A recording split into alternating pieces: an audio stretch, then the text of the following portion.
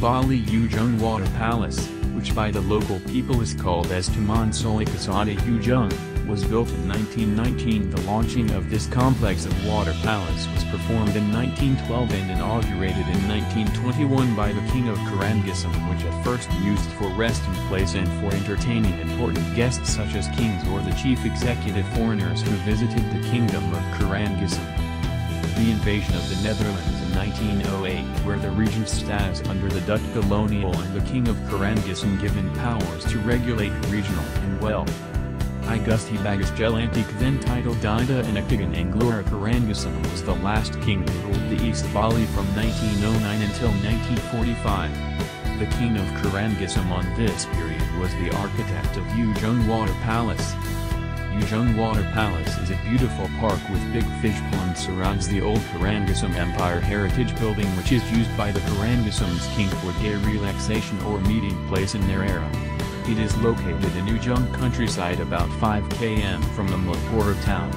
This park is originally met one pool only, which is very ghost-like and very secret, called by the Diran, and this pool at the period of Gusti G. to King, 1849 to 1893, governance with his brother of G. Doka, 1849 to 1890, that the around of this pool is functioned as place of exile for the man who alleged to run the Black Magic League.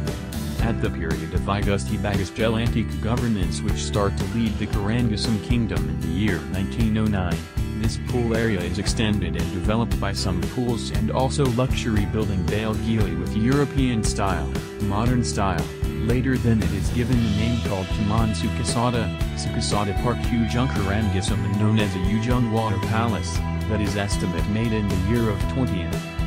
Ujung Water Palace is strategically located in the coastal side, south part of Karangasem town and founding a lot of wellspring around the area. If seen from the history aspect, most of all omissions from Karangasem Empire both for Lombok Island and also exist in Bali. Altogether area consisted by the pool and Gili building which is exist in the middle of the pool like Mayura and Narmada Park which are existing in west part of Lombok Island. On the most tip of the highest level of this complex of Ujung Water Palace, we will find a great statue of Warak, rhinoceros. Beneath the Warak there is a full statue. From this high place we will see a marvelous view of sea, hills with lush and green forest, the beauty of Mount Nagan combined with the green terraced rice fields. The greatness of Ujung Water Palace had been disrupted by the explosion of Mount Nagan in 1963, which was made worse by the great shake happening in 1979. However, the recovery effort had been performed to bring back the glory of this complex of water palace by holding a reconstruction and revitalization project on it. Although it is not as great as it was, the amaze of the past still can be seen here this moment.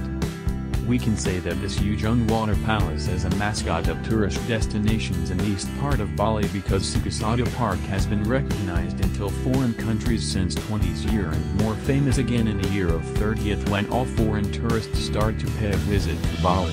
King of Karangasem Gusti Bagas Jelantik, who is known as inaugurated Karangasem, is a statesman, a man of letters as well as an architect.